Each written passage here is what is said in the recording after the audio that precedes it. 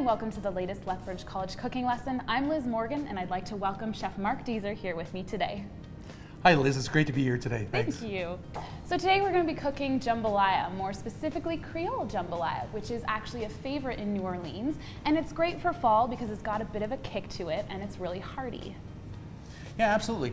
Liz, this dish comes from New Orleans. It's based out of there. Where its original creation came from, I'm not too sure. There's so many ethnicities in New Orleans. They've all put their little flair on this dish, but it makes it for a great meal. Awesome. And speaking of flair, I know that you've tweaked this recipe a little bit to kind of make it your own.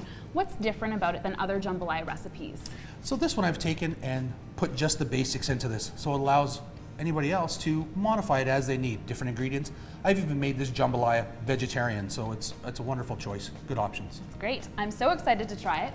And we're going to start with our seasoning, our Creole seasoning. You can buy this at a store, but we kind of like to make it from scratch. So what's included in the spice? So in all of these Creole spice that we have, I like to add these different parts to make it my own. We have coarse salt, ground black pepper, onion powder, cayenne pepper, oregano, thyme, and then 2 parts of garlic powder and 2 parts of paprika, which gives it that nice rich color. Okay, and paprika is also good if you want to make it a bit spicier or even adding more pepper to the seasoning. Or when we were making the dish, we can probably add a hot pepper or even some hot sauce. Absolutely, Liz. You can add any of those things to spice it up if you like to, you bet. Let's look at all the ingredients.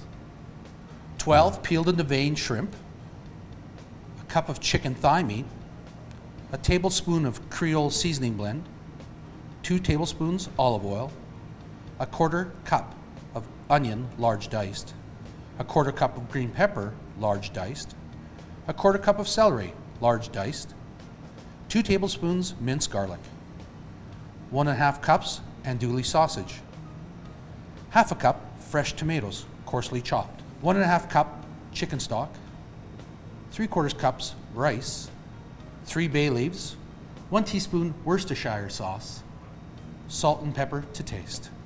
All right, so let's get started. Absolutely, Liz. So our first step is to take our shrimp and our chicken and mix it together with our Creole seasoning. We can do that up to an hour ahead and put it in the fridge for safekeeping. Okay.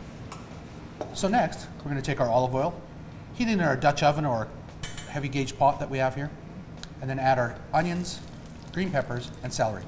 We're going to sweat those, and what that is cooking without color. We don't want to brown them. So how long should we cook that for? All those vegetables, again, we want them to just become translucent. So it's about 6 to 7 minutes. Okay.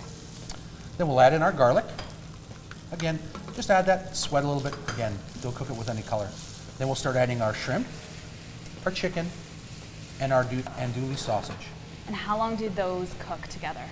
Once mixed together, they'll stew together for about 10 to 12 minutes. Then we're going to add our seasonings, our Worcester, and our bay leaves. Again, give that a good stir. Then after, we're going to add our tomatoes.